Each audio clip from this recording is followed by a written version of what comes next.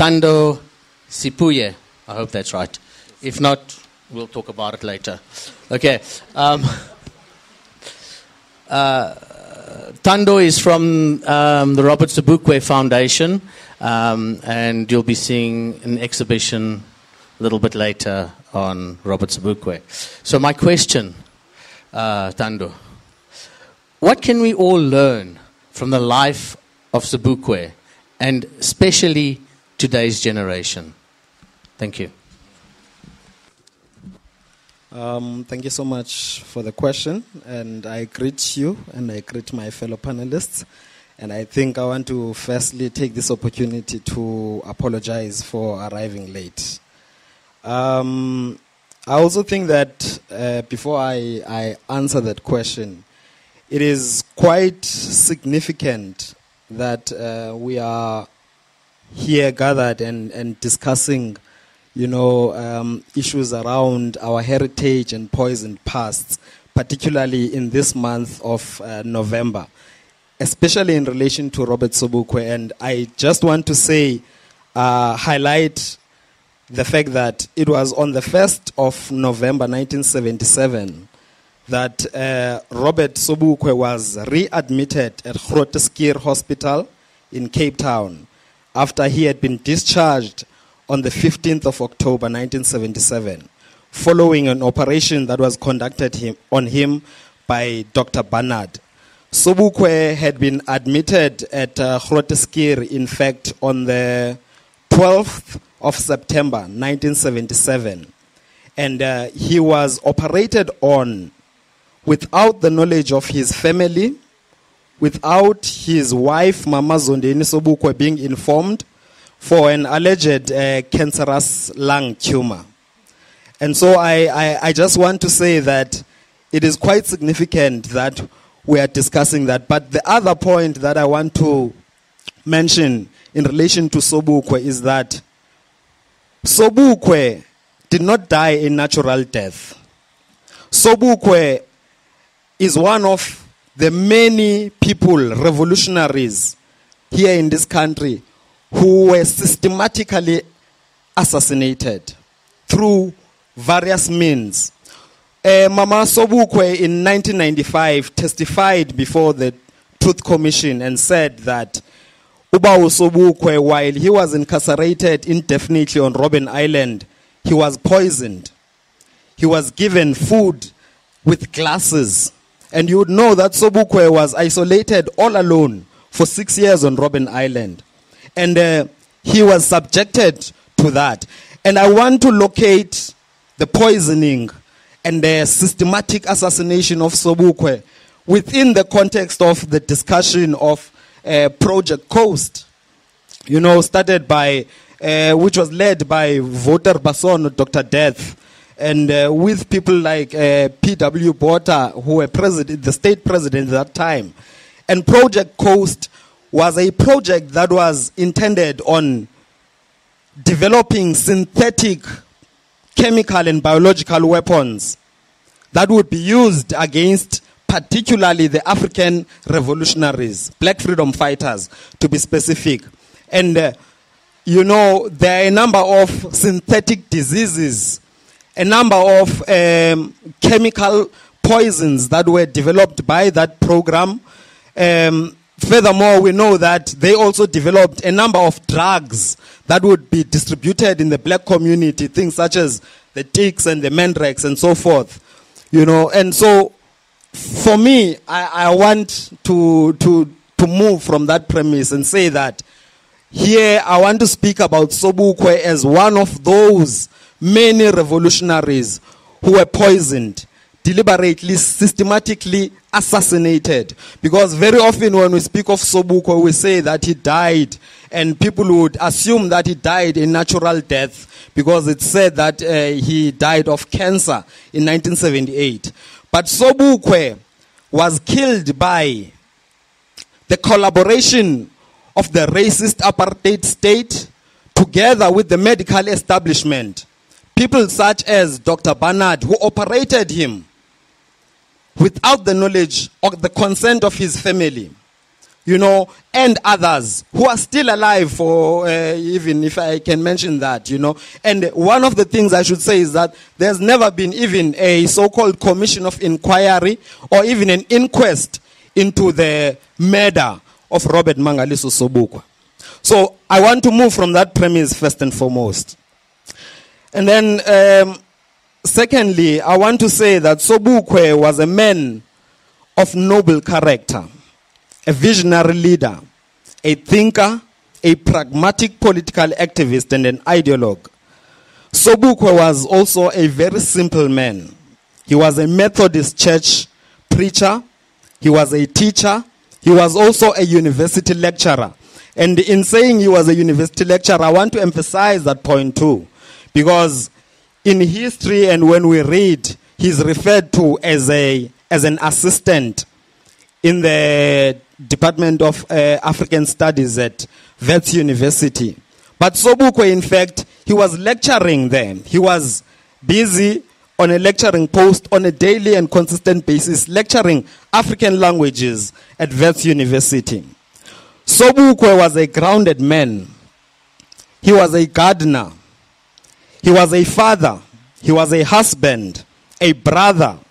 And Sobukwe was an outstanding man, a political leader, a prisoner, a graduate, an economist, a lawyer, the man most feared by the racist apartheid authorities.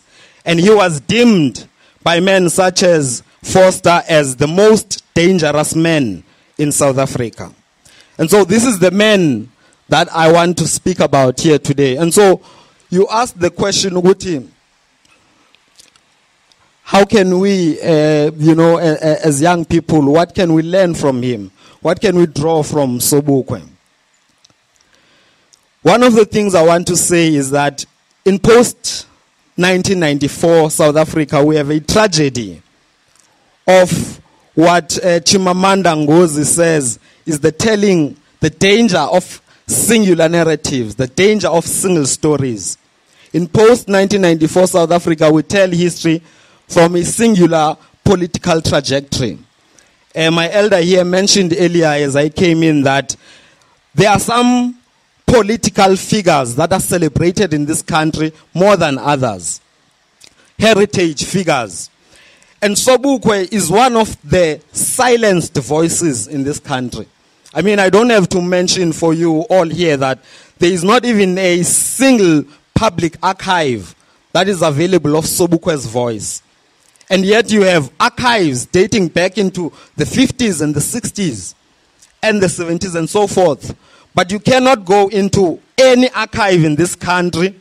You cannot go into any archives or media archives and find interviews, where you can hear the sound of Sobukwe's voice, how he may have sounded.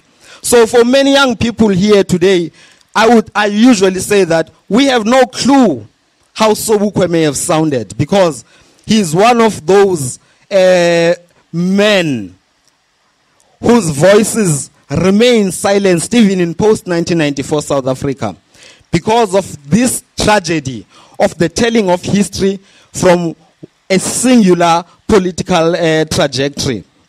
We laud other leaders above others, and I think it is a danger that we cause as a nation if we tell history from from these narrow, singular perspectives, celebrate others. I mean, in speaking of Sobukwe, I usually like to speak about Mama Sobukwe. Many people didn't even know that Mama Sobukwe was alive. Just recently, this nation awoke and knew that the widow of Robert Mangaliso Sobukwe was alive. And I want to state, earlier in the year, the state president honored Mama Sobukwe and gave her the order of Luthuli in silver. And I want to inform you here that it was not out of their own volition. It was not that the government woke up and decided that now they love Mama Sobukwe and they want to, celebrate her. It was because of the efforts of young people in Soweto, the Black House Collective, who nominated Mama Sobukwe. And I was part and parcel of those young people. But further than nominating Mama Sobukwe to receive an order from government, and it was a way of saying to the government, recognize this woman. Here she is, 90 years old, having served, suffered, and sacrificed for this nation. She's living isolated in Graf Reinet without any care, without any, any care from this government. And so we wanted the government to actually acknowledge her and celebrate her. But further than nominating Mama Sobukwe to receive an order from government, we actually wrote a letter to the state president at that time and said that the government should consider actually naming one of the national orders after Mama Sobukwe. Because of all the so-called national orders that we have in this country, none of them are named after a woman. None of them are aimed at celebrating women figures in this country who have contributed in shaping our history. But you have two of them named after men, Albert Luthuli and O.R. Tambo. You see? And so we said to the government, honor this woman, honor other women by instituting a new national order. Of course, we know that that was, that request was not honored by the government. But coming back to what young people can learn from Sobukwe. Sobukwe taught us the ideals of self-determination, self-reliance. We must be proud of who we are.